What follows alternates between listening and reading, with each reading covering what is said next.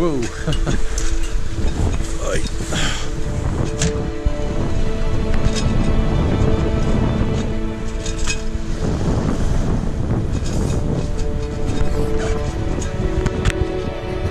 What a view.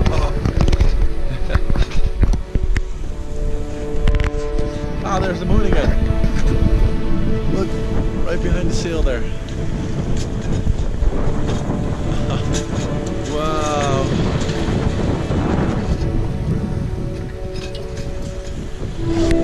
So we got a sunrise right there and a moonset right behind the sail there. Wow.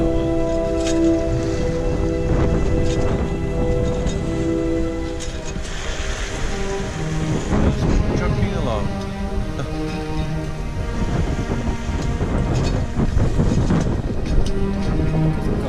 Clouds in the distance there. It's like sailing inside of a painting.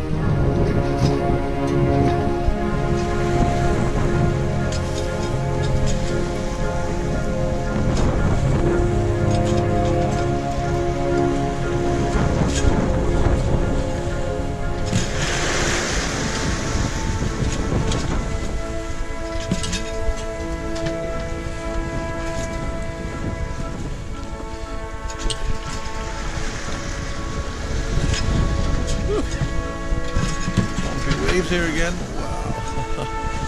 My.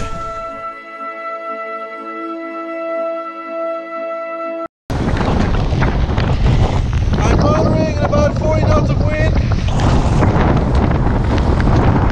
Gonna be an interesting docking procedure this. Lots of wind, way more than predicted. Gotta get into this lock here. Gonna be quite something.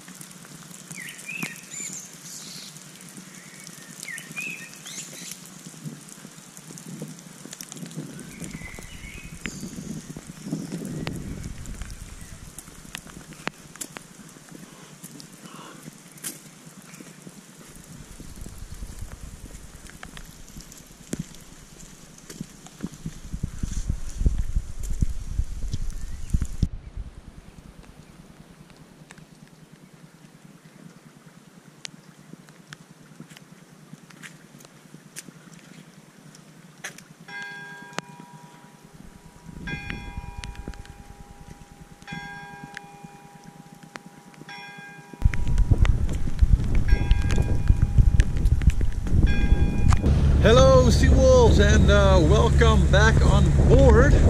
I'm motoring in a kind of a special place right now. This whole area is called the Monet. You can see here behind me. Maybe, I hope it's visible on the screen. But there are a lot of poles sticking out of the water, and that's because I'm motoring right now because I'm going, as you can see, straight into the wind. It's a very narrow kind of winding path between these what we call vods.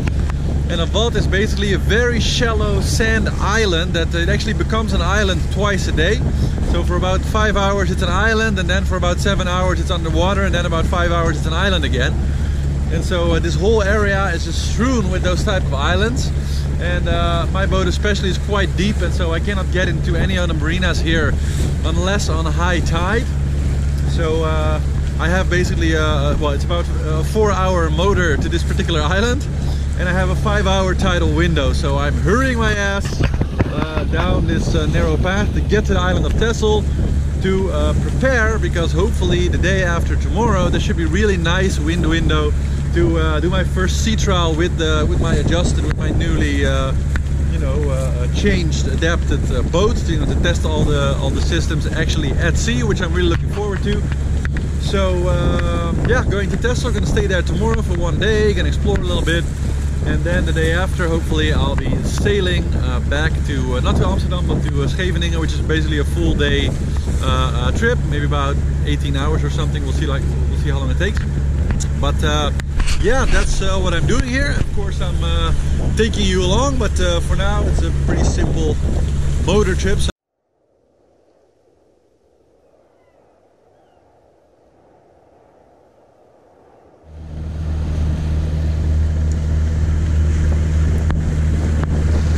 So the tides here are absolutely ferocious. You can see it in this buoy. You can see, like, it looks like a pretty calm seas, but actually when you look at this buoy you can see how hard the tide is pulling here. It's just an absolute maelstrom.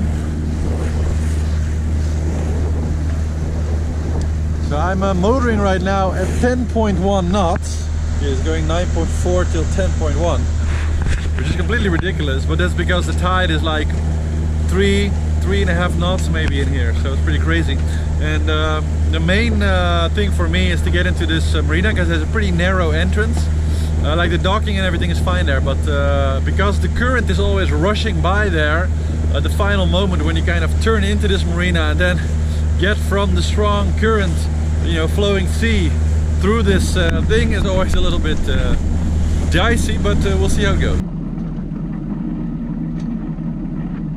So I'm motoring at 9 knots here, which is completely ridiculous, but look at where I'm aiming the nose of my boat in order to be able to enter this marina entrance, because I'm literally being swept by this strong current, which is about 3 knots at that point. So it's literally just pushing me you know, past the entrance, and I really have to put all the effort and, you know, aiming my nose way higher than the actual entrance to be able to fight this current to get into this marina entrance.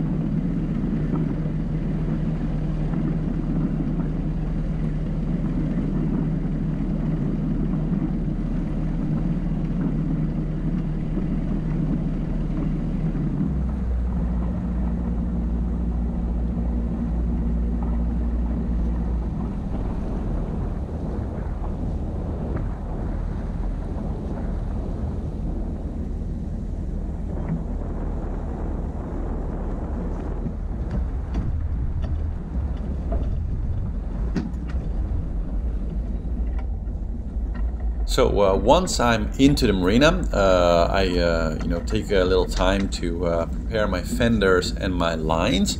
And you asked me to show you, you know, me actually docking the boat. So of course it's different every time depending on the wind, etc. But in this particular case, I filled the whole thing. So basically, you can see here the scaffold that I'm going to dock against. Now the wind is coming from my back, so basically what I'm doing is because of the length of the pontoon, well, basically the whole situation, I decide to dock my boat on the line that is on the middle cleat of my boat. And basically what happens is I just park my boat really close to the dock, and then I can simply step off, take the line that I already prepared, and basically stop and hang my boat on that, with the wind gently kind of pushing it further into the dock, so that's fine. And then once I have it on one line and it's basically not going anywhere, I can secure the front, where I already have 2 loops ready there, so I can just detach one of the loops and just put this over the front cleats on the flounder there, and then I can just take my time securing the rest of the boat. So that's how I did it in this particular case. And so tomorrow is the big day that I'm sailing back from here, from the island of Texel to Scheveningen, past the Dutch coast. But the current, the tidal current here is very strong in both directions. It's somewhere between 2.5 and 3.5 knots. If yesterday is any indication, it's more around 3.5 right now. So that means that optimum calculus, it will be a trip of about 10 to 12 hour sail, and I have to leave here around midnight. So in the pitch dark, you know, on my own, which is always a little bit exciting. And so I'm about to go outside because it's still light right now. It's around 6 o'clock in the evening, so I'll leave in about 6 hours or so from now. And after this, we're going to take a nap and kind of, you know, have a good meal and kind of prepare my energy for the night sail. But first, a big trip, and I wanted to show you, because I have some precious cargo on board. Because today I was kind of taking a little trip around the island, did a little bit of a hike, saw some wild horses, which was cool. So I'm hiking right now, being really quiet. And look, there's some wild horses down there.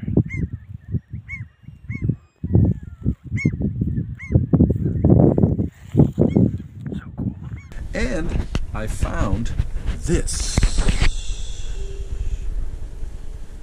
It's rather large, actually it only just fits in the cabin here, it's very high. And bought this, I'm going to bring it home.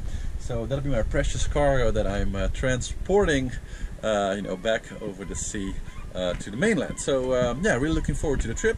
Now let's go outside, have a little check, and I'll take you with me for that. So basically just making a final check. That's standard for my light, because I have a special light with me when I'm sailing at night, so that I can see the front deck better and have a good look at the sails. Checking my lines. Everything looks fine there. Oh yeah, this is kind of interesting. So I already took down my lazy jacks on one side, because I'm going to be on one tack the whole time. I'm going to be on port tack, and so I already took away my port lazy jacks, so that it's easier on my own to put out the sail. Because when I put myself into the wind a little bit, I just make the sail fly to the right direction, and then I don't have to worry of it getting stuck in my lazy jack. So I always take one side down when I'm sailing on my own, which is kind of a nice trick. Well, everything here looks good. I already have reef 1 in my main. Now I've got about 15 knots, so probably I don't need the first reef, but better safe than sorry. So until I actually know how much wind is out there, especially on my own, it's much easier to take out a reef if I want to, than to have to go on the foredeck and to put in a reef, which is doable, but I'd rather not if I can avoid it. So I start with one reef, and then we'll see. Everything else is looking good. Oh yeah, I have my, so this is my boom preventer. So that's one thing that I'm still going to move now to the other side. So that is my boom preventer here installed. It basically just runs from thing to a block and then to my cockpit there, so I can once the boom is out, I can tighten it there, and then I have the boom kind of stuck between the chute and the preventer here, so that my boom is really steady. It also stops it from kind of shaking around, transfers the power of the wind a little bit more efficiently, I think. And yeah, as far as that, outside is ready. Get rid of that. Get rid of that. Kind of still hold the boat, I'm gonna get rid of that one, because it's mostly gonna be just this one holding us going in there. And then once I've done that, I'm gonna get rid of that one and hold the boat kind of in my hand there. Then when I have everything loose, I'm just gonna give it a slight push, hop on board, and just pull it out on the engine and just kind of pivot it here on the pen. Good morning, I mean really good morning. It's right now actually 11:45 or so. And it's absolutely pitch black outside, as you'll see in a second. But this is the ideal time. Well, in about an hour is the ideal time for me to leave. So I'm slowly going to do all my pre-flight checks and make sure that everything is okay. I think that, yeah, the GoPro is pretty much only picking up a few lights, but yeah, these are the boats around me right now. I'm seldom rain. But as you can see, it's really pitch black. There's so step one, get out of this marina. So I made it out of the marina. I don't think that you can see anything, but there you can see the light of my mast. It's absolutely, you can see a little bit a city there, Den Helder, in the distance. Other than that, it's absolutely completely dark. With the human eye, I can just make out the horizon, but it's super dark. And I think about an hour more until the moonrise, and then things should be a little bit more easy. Good morning! Look at this beautiful, colorful sunrise.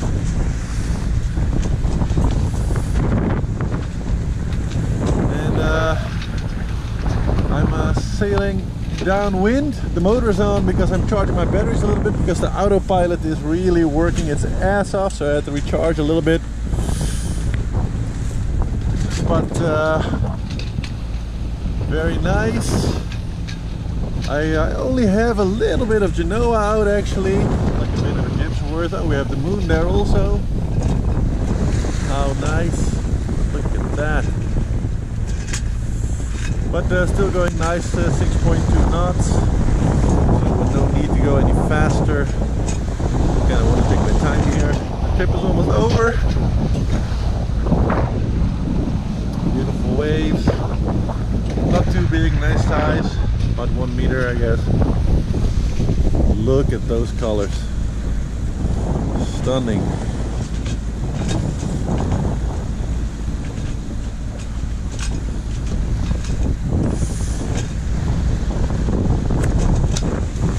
Look at that moon. Wow.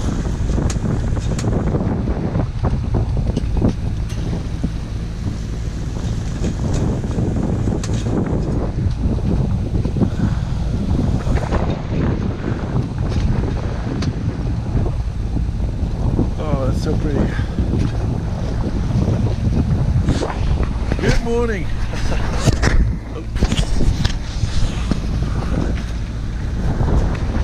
Hard to stand, it's so bouncy.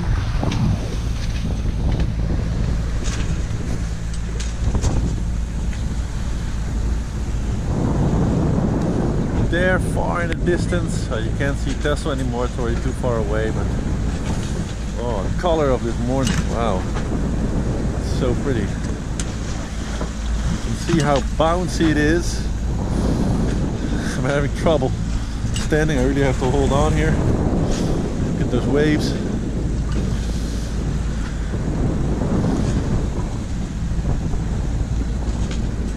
Pretty steep,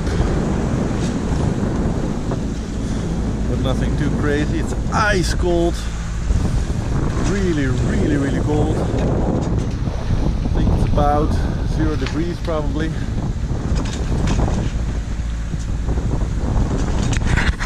So I'm going back in my hole because in there I have the heater on, so I got my little bed there right behind the door, nice and warm. And since there's nothing ahead of me, so I'm going to set a timer again for about 20 minutes, should put me real close there. So I'm going to go back in the heated hole for 20 minutes and then I should almost be at the destination. Here, let me show you.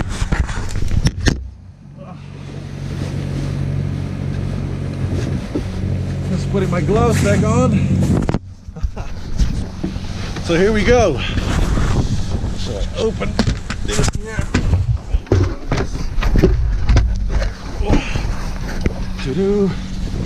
So here I got my little head stretcher.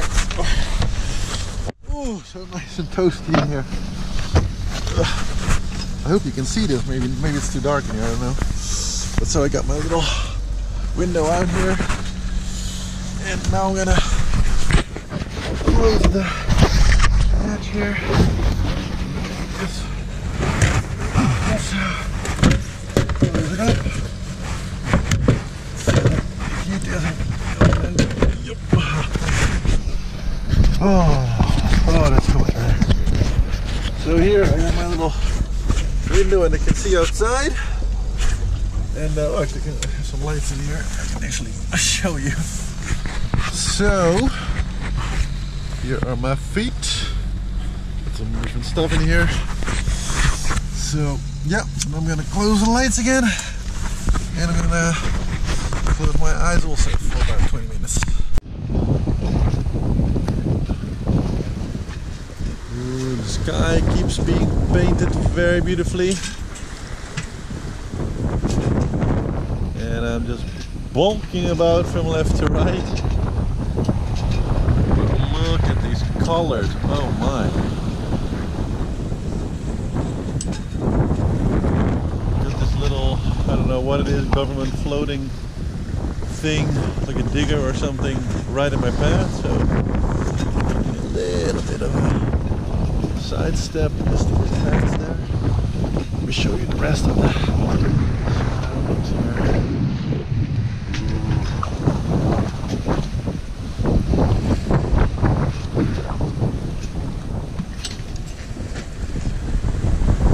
You can see that we're still bumping around pretty. I'll try to keep the GoPro level for a second so you can see just how bad it is.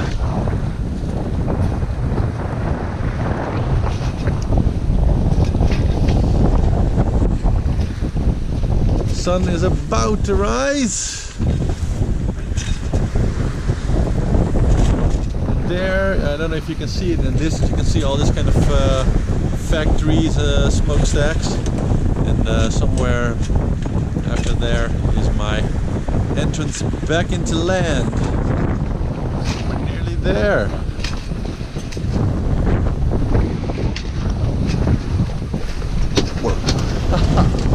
That was a big one.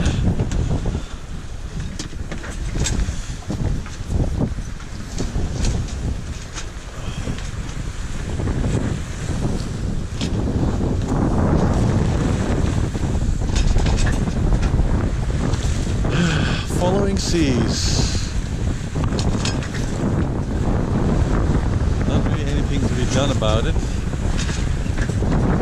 very choppy and bumpy in here. It's doable, but oh my god. It's really fast and everything inside really good. By the way, if you're wondering what that is my light. And I can aim at different things in the dark. It's like a LED light.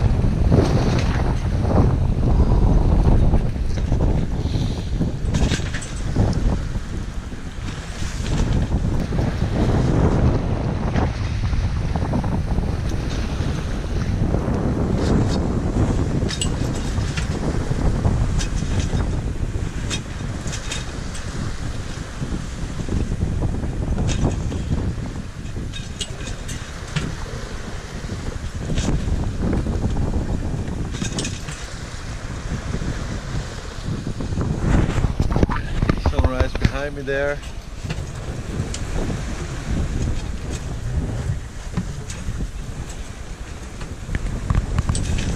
Every once in a while the wind kind of poofs out and then it picks up a little bit again.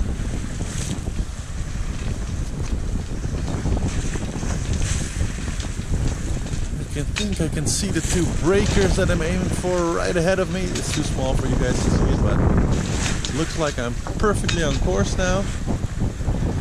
We're passing this government vehicle.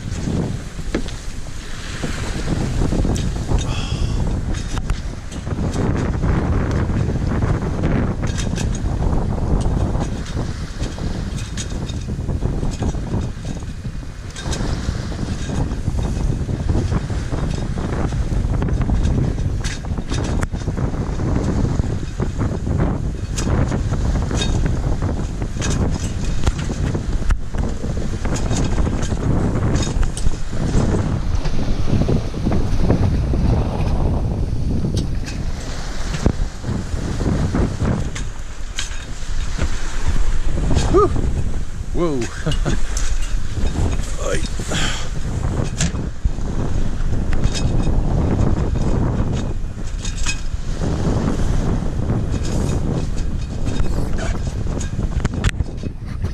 What a view. Oh.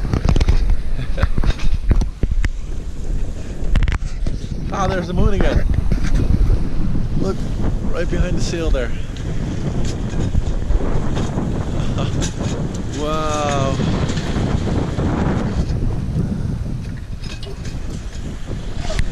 So we've got a sunrise right there and a moonset right behind the sail there. Wow.